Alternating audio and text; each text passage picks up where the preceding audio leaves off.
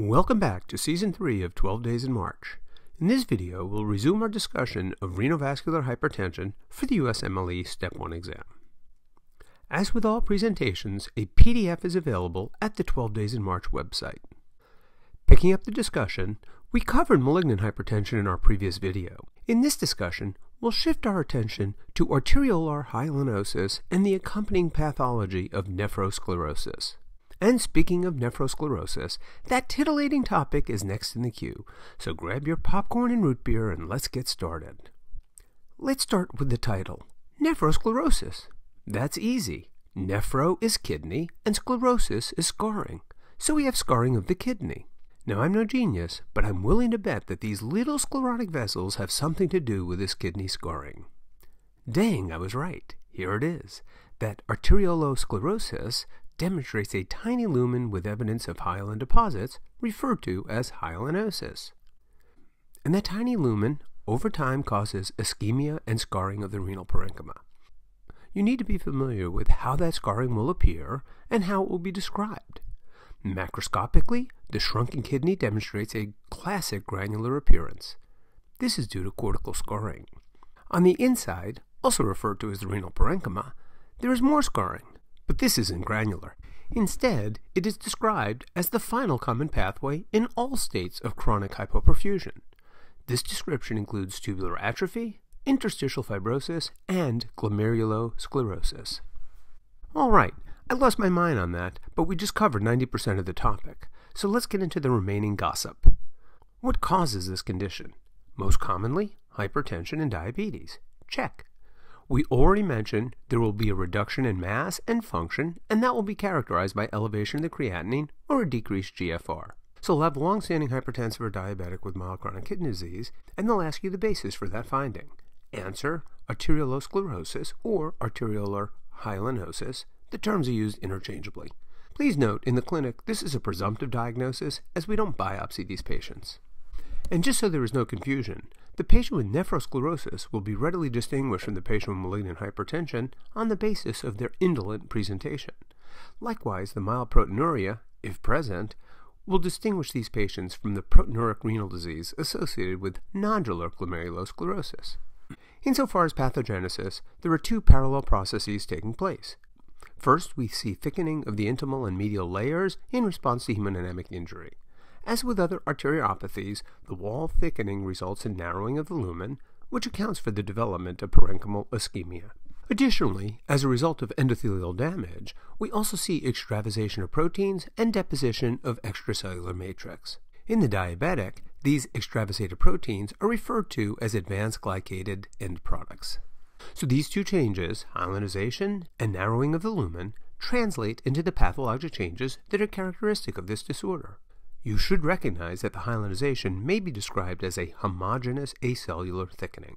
And as already mentioned, the parenchymal changes are predictable and reflect nonspecific injury including atrophy, interstitial, and glomerular fibrosis. Macroscopically, the kidney will have a reduced sized, cortical scarring, and that classic granular appearance. Shown again is the nonspecific pathology associated with chronic vascular injury.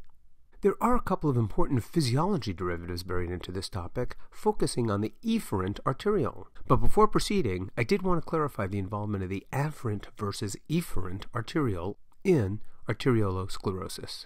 Generally speaking, hypertensive arteriolosclerosis is described as involving the afferent arteriole. The diabetic, on the other hand, is describing as involving either afferent or efferent arterioles. I make this distinction as we're about to travel down the road of filtration fraction, and some resources identify preferential efferent arteriole involvement in diabetic hyalinosis. Whereas this is a useful concept for this discussion, it is not an invariable part of the condition. And with that said, let's catch up on the filtration fraction derivatives. To review, you will recall the formula for filtration fraction is the GFR divided by renal plasma flow. This is conceptualized by the artist's rendition of a glomerular tuft. 100% of the blood enters the glomerulus, but only 80% exits. 20% has been filtered. That is a normal filtration fraction. That's what a healthy kidney does. Filters blood and makes urine. They love to do that. But what happens to the filtration fraction if you obstruct or constrict the efferent arteriole? This is a recurrent theme on Step 1. The two common examples you should be familiar with are hyalinosis in a diabetic and simply angiotensin II release. So what does happen to the filtration fraction? In this example, you can see that a lesion of the efferent arteriole behaves essentially like a stricture. Renal plasma flow decreases due to limited flow past this functional stricture. Consequently, the intraglomerular pressure has to rise. The higher pressure and lower renal plasma flow result in an increased filtration fraction. Whereas this is useful in maintaining GFR, it is also the mechanism that results in hyperfiltration injury in diabetics and any patient with reduced renal function. So what would happen to filtration fraction if we relieve that obstruction through the administration of an ACE inhibitor? You have to be prepared to reason through this question and the associated physiology. Boom, take a look at this. We see the opposite effect. Lisinopril, the ACE inhibitor, is used and we get efferent arteriole vasodilation as depicted. Renal plasma flow would increase due to the decreased vascular resistance, while the intraglomerular pressure would decrease. The result will be a reduction in the filtration fraction. And this is exactly what we see with the use of ACE inhibitors. This is a key derivative. And whereas an ACE will reduce GFR, this is a desirable outcome. We are trading off that reduction in GFR in exchange for decreased glomerular pressures. And that is the magic. We are reducing hyperfiltration injury. This trade-off is beneficial in the long run. And that will do it for nephrosclerosis. We see hemodynamic injury leading to the deposition of extracellular matrix with or without advanced glycated end products in a diabetic.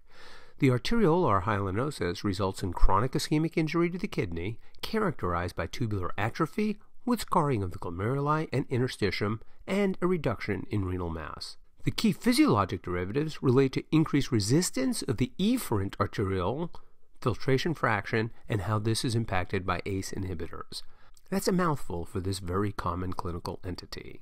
Before departing from this presentation, let's pause and think about the other settings where you're likely to encounter hypertension or hypertension derivatives on the boards. This first example demonstrates the physiologic changes of diastolic dysfunction. These patients will be flagged as older hypertensives, and you'll need to appreciate the association between diastolic heart failure and long-standing hypertension. This topic is reviewed elsewhere, but be familiar with the increased filling pressures required to maintain adequate cardiac output.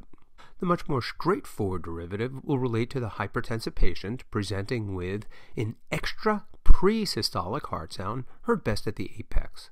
The derivative will likely ask you to identify the physiologic basis for the S4, as depicted in this graphic, but you can't diagnose the S4 without appreciating the underlying association with hypertension. And finally, they will use the hypertensive patient to introduce the usual treachery related to pharmacologic agents.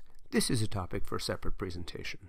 So these scenarios and materials on nephrosclerosis pretty much wrap up the curriculum for garden variety essential or primary hypertension as seen on Step 1. It is pretty straightforward once you consider the possibilities. So let's take a quick break and then resume our discussion of renovascular hypertension, focusing on renal artery stenosis. Nice chatting with you today. Drop me a post if you have any questions or concerns.